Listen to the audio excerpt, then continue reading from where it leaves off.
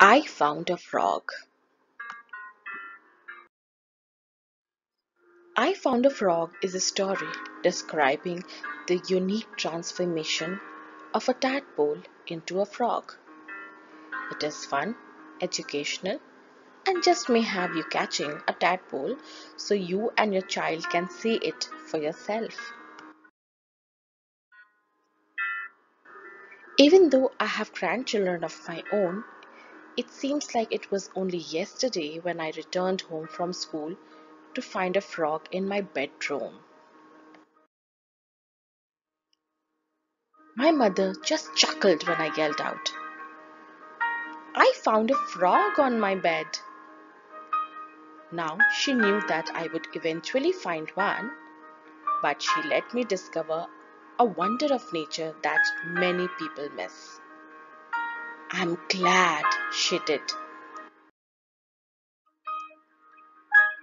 You see, a little earlier that spring, when I was 6 years old, I saw some little black fish in a pond. Since I didn't have any pets, I went home and asked my mother if I could have one. After we walked about my catching some of the fish I saw and the responsibility of having a pet, she agreed. She gave me a bowl, told me to go catch a few, and said that while I was out, she would prepare their new home. Off I went. There were so many that they were easy to catch. I filled the bowl and ran home. When I got home, my mother had an old fish bowl filled with water sitting on the corner of my desk.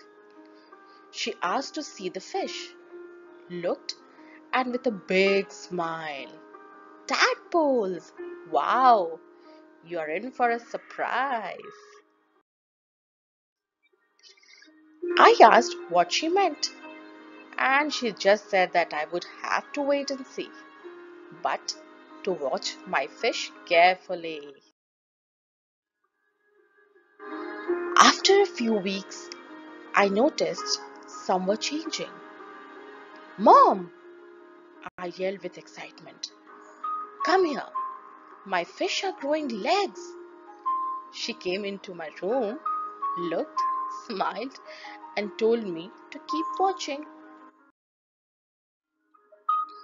After several more weeks, there were more changes. Mom! I yelled with excitement. Come here! My fish are growing front legs and their tail is growing away. She came into my room, looked, smiled, and told me to keep watching.